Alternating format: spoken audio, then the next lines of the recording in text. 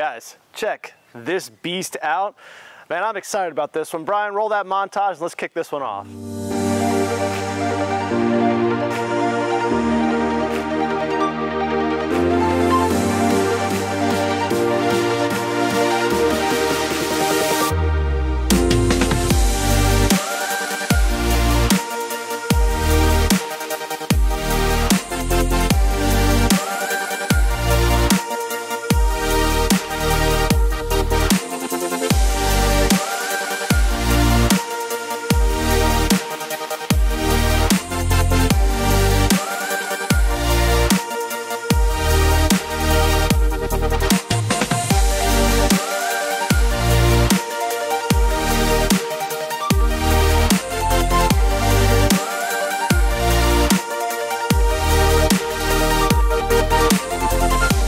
Full throttle. 60, 70, shifts pretty good at full throttle, and that's 78. So I will tell you, it's no TRX. The TRX is redonkulously fast, right? It will throw you back in your seat. This thing does have plenty of power, don't get me wrong, but it's definitely not going to come across as the fastest truck. I would actually say the Ford Raptor, especially the R, and it's going to be a whole level of performance more than this, but I would say that is on par with the regular EcoBoost Raptor for sure. Yeah, so this is going to be map 2. Map 2? Yep, and we're actually going to be switching to map 3. And so now we're in map 3. We got 5 pounds of boost added on top of the factory. All right, so here's map 3. Okay, let's go ahead and give it a full. You ready, guys? Yeah, you actually do feel that. All right, and that's 78. Wow, that's got a little more get up and go, doesn't it? Yeah. Welcome back to Driven Productions. My name's Adam. Really honored to have you here. Now, if you're new to my channel, we really focus on elevated reviews, guys. And if you watch this entire review and you're looking to make an informed buying decision, I'm telling you, you're gonna learn a lot of consciousness about this incredibly cool 2023 Toyota Tundra TRD Pro. Now, this is in solar octane. Guys, this truck is amazing in my eyes. Look at it. It looks so good. You know, Toyota had 14 years where the Toyota Tundra was pretty much the same, and now they've restyled it. And I don't know about you, but I think it looks really good. Now, a couple of little elephants in the room before we get into it. Alex, the owner, has personalized the hood graphic here on the front. He's added a couple little touches here. He's added 37-inch tires. He's also added a Berger Industries, I think it's a tune. It puts a little bit more power into this thing. Now, from the factory, this thing makes 437 horsepower and 583 foot-pounds of torque. Now, how it does that is it's a V6 twin-turbo power plant with a hybrid with it. So a little bit more than the Ford Raptor, which we have spotlighted. I'll go ahead and throw that on here, and it's obviously not as much as the Ram TRX, which we've also reviewed. I'll throw a link to that here next. All right, guys. Well, let's launch a TRX, shall we?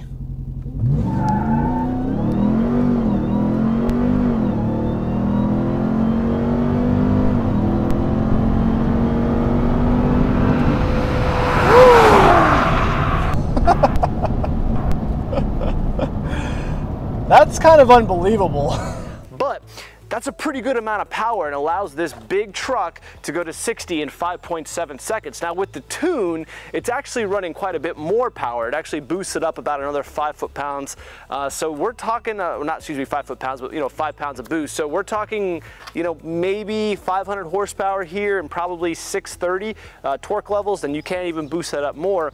I'll show a clip right now where Alex talks about the tune and what you can do in the phone app. So Berger Motorsports had made a good tune for this truck that I picked up. It was like 600 bucks. Mm-hmm. It's got a Bluetooth adapter that you can hook to your cell phone, download it in the iPhone app. Okay. And it allows you to really kind of run the map settings right here from your cell phone. Cool. So I'm able to. It's all adjustable, huh? It is, yeah. So they have preset maps, like map 0, that's back to stock. Map 1 is, adds a little bit of boost. Map 2. So it's another 3.5 over. Correct. And this is 5 pounds of boost. This is 8.5? Yeah, this is up to 4.5. And then map 3, which is a minimum of 93 octane, gives you an extra 5 PSI. Is there an ethanol setting on it? There is. So everything from MAP 4 up, you can do. And if you were to do more mods and you wanted to run E85, then you can get with Burger Motorsports with their support team, and they'll put the tune together for you. Wow. And so does it have a flex fuel sensor built in? It does, and they actually are in the R&D phases of it now to be able to determine what the E85 content is going to be in the fuel and all that. Yeah, man. Yeah, man, it's pretty solid. That is awesome. Yeah, and so, you know, when the truck's running, and we'll look at it here in a little bit, you'll be able to see it all, right? It's pretty cool too, because we can actually change what, you know, you could really kind of customize the design on the app itself. Yeah, the UI looks nice. Yeah, and so everything has been, you know, really good. Haven't had any issues, haven't clicked any lights. Cool. Man, it's just, it's awesome. It makes a huge difference. Rock and roll. Coming back here to the X-Gear, guys, I think this is one of the best looking trucks on the market right now. I really like it. I just like that it's not a Raptor. You know, you see Raptors all over the place, but you see this thing out in the road, it really stands out. I love what they've done with the new restyle.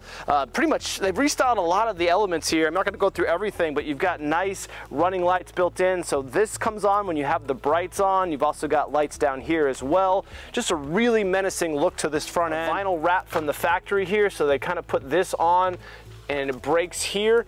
The owner actually wants to go ahead and extend that all the way here through the top just to give it a little bit more of a better look, he says. And coming here to the rear, you know, again, really handsome looking truck, big old TRD Pro logo in the back, nice running lights back here as well, so it can stay DOT legal. You know, if you're not familiar with this particular truck, you push this button right here. Now, one thing I don't like about this is you have no step up, right? You also have no frills back here. So like the Fords of the world, you know, they have little tape measures built in. You also have a lot more kind of accessories and things you can plug into. However, you still get a pretty solid bed here. You get a 5.5 foot bed with the TRD Pro. You know, he's got this upgrade here. And then, of course, he's got the bed liner extender, which is super, super helpful. Quite a bit of practicality back here. You've got the bed liner, you got the lights, and you can see right here, you've also got the ability to do a 120 volt outlet, so if you got some tools or whatnot. But it's not as cool as the Lightning. You know, the Lightning has, you know, other things, not as cool as the Rivian with the PSI machine. There's a few things that this truck could have that some of the other manufacturers, you know, do, like the Rivians of the world, like the Ford Lightnings of the world. I don't think you can run a 240 outlet back here either, so if you got some heavier machinery. But overall, guys, I like a lot of the exterior, I like a lot of the functionality of this thing, and I just think it looks amazing. Let's talk a little bit about this power plant, because I know if you're a truck guy, the engine's important. And you know, I was just talking to Alex, the owner, and it's funny, it's like as a consumer now, we've just accepted a hybrid power plant, right? I mean, for most guys, I bet you they're turned off by this truck because they don't offer a V8. It's the only manufacturer that has a half-ton that doesn't offer a V8, which is kind of interesting. But I gotta say, this thing punches above its weight class, especially with the Burger Motorsports JB4 tune. Now, that particular tune allows you to really boost this thing up, but even from the factory, you get 437 horsepower and 587 foot-pounds of torque. Guys, that's pretty solid. Interesting that with the hybrid power plant, this thing is supposed to get 19 miles to the gallon. You can actually run in hybrid mode when you're at stoplights and just kind of gently cruising on the highway or gently cruising on a back road. I'm going to show and try to demonstrate that a bit in our point of view drive. Overall though, I mean, the EcoBoost is a V6, right? It's not the TRX. If you want the 6.2 liter Hemi supercharged engine that goes to 60 in the mid 3-second range, that's not this. But that's also going to get like 9 to 10 miles a gallon, right? So you're getting double the fuel economy with this. You can still tow 12,000 pounds. I know the F-150 can tow 14,000 pounds. I know the F-150 can have almost 4,000 pounds in the back, whereas this can have like 2. It's actually not 4,000, it's like 3,600, but still it's more. So it's a little heavy duty of a truck. But again, I think for majority of people, this is gonna be plenty of towing capacity, plenty of back storage capacity and weight capacity and all that good stuff. All right, guys, we're in the interior of the new Tundra TRD Pro. I gotta say, this thing is packed with a lot of amazing features. So you've got your rear diff right here. This is one of my handy features. On this new 14-inch screen here, you can see there's a 360 camera. You can also change the color of the truck here, which is pretty neat, and you also have some additional views. I thought that was really a nice feature to show. Definitely helps with parking. You've got your tow assist, which comes standard here as well. There is no knob like Ford gives you though. Your front screen is a full TFT screen, so they got rid of any analog gauges. You do have quite a few buttons on the steering wheel here as well to help you out. Here's your Distronic cruise. You can adjust your speakers and volume and all that jazz here. Toggle the different menus here as well. Can you change the look of that screen? You can't change the actual look of the screen, but what you can do is change like the sub menus on the side, right? So you can show your audio, you can show your navigation, but your cluster is actually going to stay the same. The only time like that gauge changes is if you were to change it into a drive mode. Yeah. So if we were to go into like eco, for instance, then the look of that gauge would change. Okay. I see. There it is. All right, got you. This new 14-inch screen is great. I know it's going to show up a little weird on camera with the flickering and stuff, but it's very, very responsive. You do have Apple CarPlay built in, which is super nice. Some of these cars today still don't have it, like the Teslas of the world. And the AC works great. You have big, large vents here. Really like the fact that you can open this up and you have a full moonroof here as well. That's a lot of great light in. You have 2 cup holders here, 2 cup holders here. You have USB wireless charging here. You also have USB-Cs in this right here. You also have a safe here for the pistols of the world. And you can see some additional charging points here. So lots of storage, lots of practicality. Now you don't get the ability to have that folding thing that Ford gives you, which is kind of nice if you want to do docks. But overall, I think you're going to find the interior of this truck to be really practical. Now the seats are also great, so I want to talk about that next. Take a look at these seats, guys. These new TRD Pro seats are really comfortable. They're great for larger people. You've got this nice textured look to them, perforated, they're heated and they're cooled. These are some high quality seats. They're fully adjustable. You've got lumbar support here, up and down, forwards and back. You don't get any hip right here adjustment, but overall I think these are some of the really good quality seats. I like that they put the Pro logo in here, and you can also see on the rear here that carries through to the back. Yeah, I wanted to share underneath the truck with you guys for a second here. It's very impressive. This is a nice metal TRD Pro skid plate. You can see your Fox shocks here and your beefed up sway bar. Very, very impressive looking truck from underneath. You get plenty of ground clearance here. Another thing I wanted to cover, guys, is the gas tank here. So the gas tank is 32 gallons, and with this thing getting a roughly 19 miles a gallon stock, you have a hell of a range on this truck. So this makes long trips to the beaches of the world really handy. I got to also say that you can run regular fuel with this truck. However, if you're going to do the tune like Alex has done here, and you're boosting it up with more pressure, you're going to need to run 93. But this thing can run on regular 87, so that'll additionally save you quite a bit of money. So this truck is about $75,000, and with Alex, he's got the extra $5 grand with the upgrades, right? So you're getting close to 80, but it's still about $7 to $8 grand less than the Raptor. So if you get a black Raptor, black interior, right, you're talking about an $80,000 truck.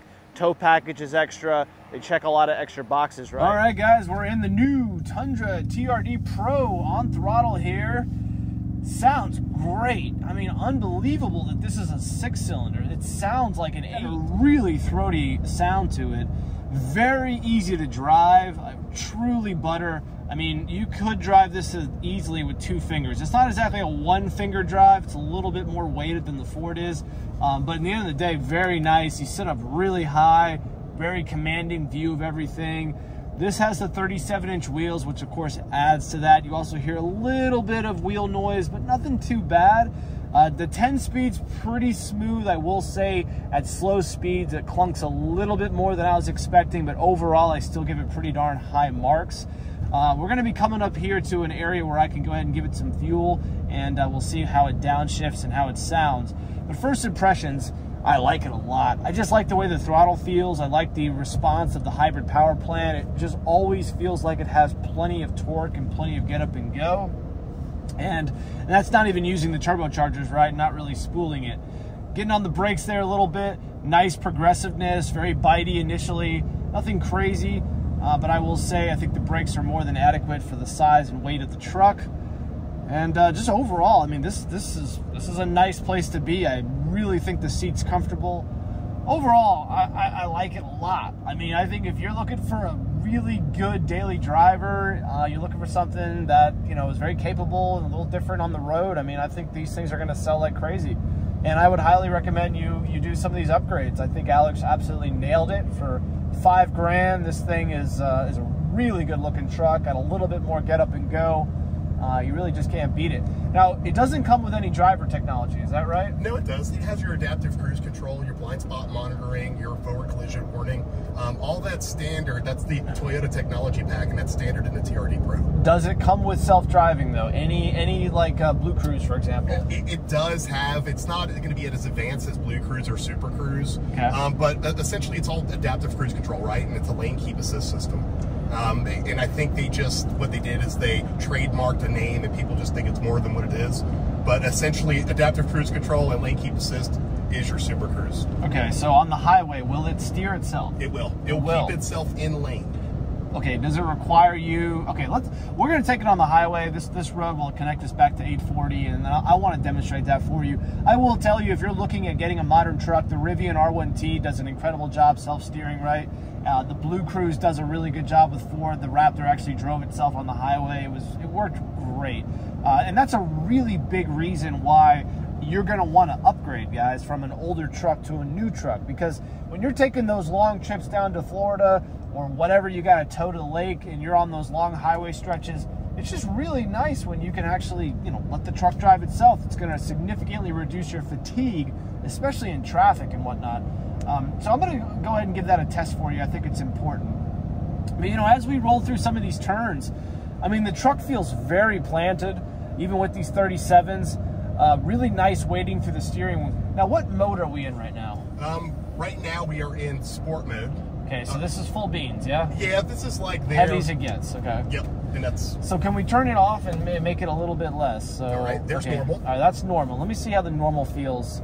So the steering does lighten up a little bit. Power still feels pretty good. The response is there. Feels good, okay.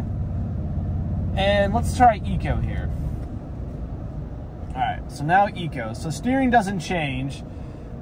Now I'm trying to get it to go into hybrid mode here. So the engine is currently off, guys. You wouldn't even know it. That's incredible. So the engine's off.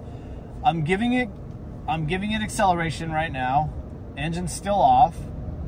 Okay, so a little more than a quarter throttle to kick back on. So the hybrid power plant, I think if you really want to butter it right, you probably could keep that engine off. But for most of your driving, you're probably going to have a lot of the V6 engine, engaged. That's not like the Range Rover we just reviewed, the PHEV, the plug-in hybrid electric vehicle, right? That thing, you literally can drive that thing 50 miles in complete EV mode. This is more of that standard hybrid power plant, right, where you're always going to be using the electric and the gas-powered engine, which is fine in the end of the day. So right now, though, we are just cruising as we're stuck behind this Honda, and you can see the engine's off. I'm conserving fuel. I'm going to go ahead and just give it a little bit of throttle. Engine's still off. So I could keep it at 40. Oh, it kicked back on. Okay.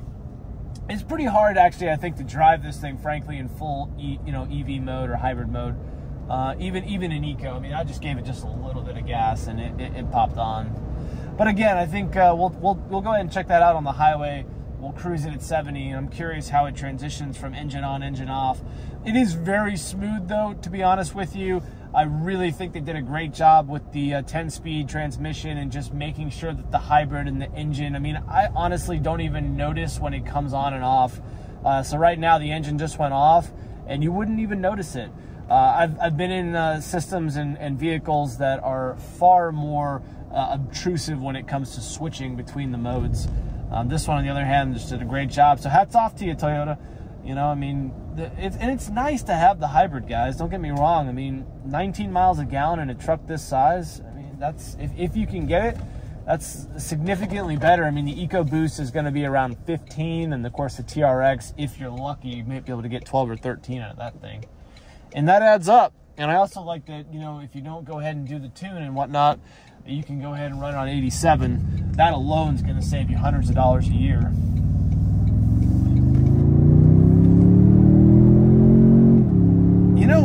It's not the fastest truck in the world, but it's got it where it counts. It's got plenty of torque.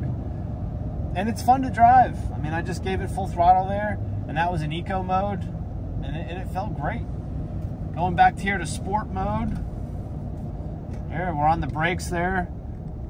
Look, I really think overall, guys, just to kind of sum up at least the driving experience here, It drives great. Does it drive as good as the Ford?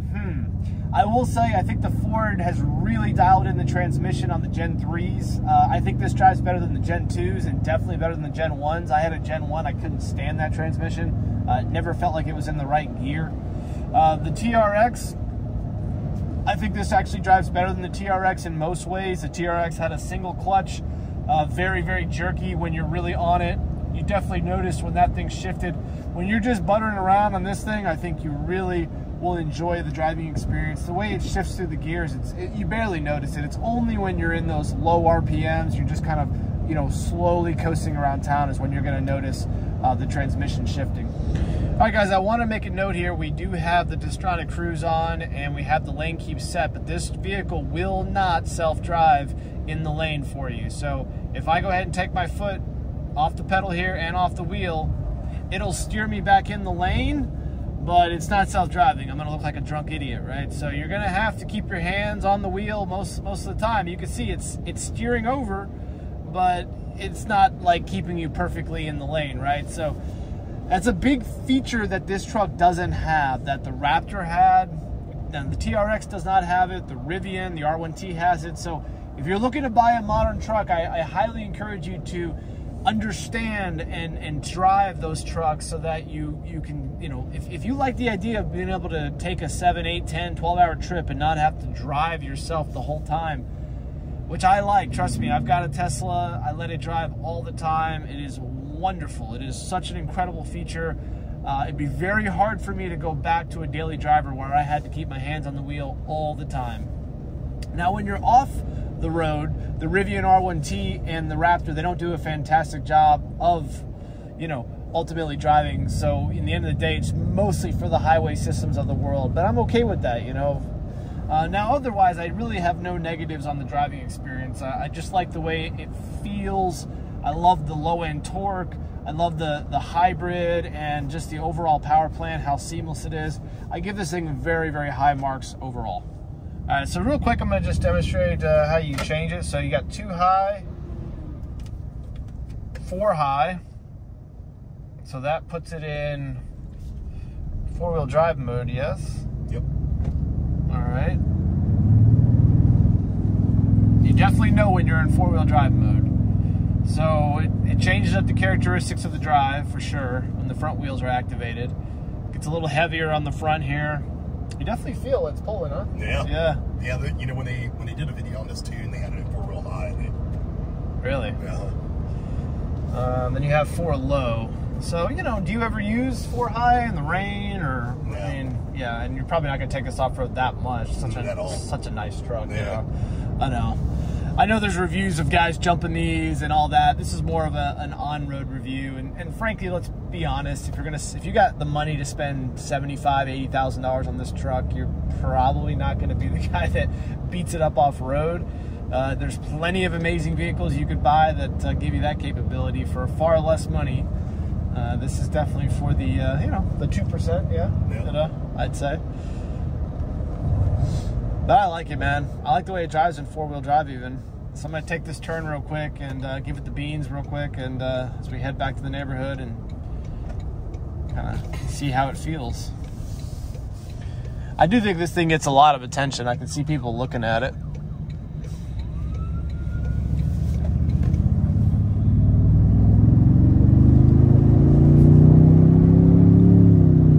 Yeah, I mean, pulls good in 4-wheel drive still. Quite impressive, actually. Typically, 4-wheel drive does not give you as much performance, but it feels great. Let me just sum this one up for you as a conclusion. You know, after 14 years, the Toyota Tundra has been restyled.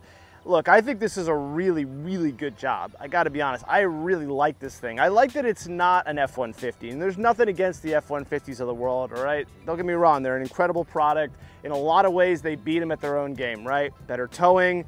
You could say that looks-wise, apples to apples, but I really think that for what the Japanese have created here, they've done an incredible job.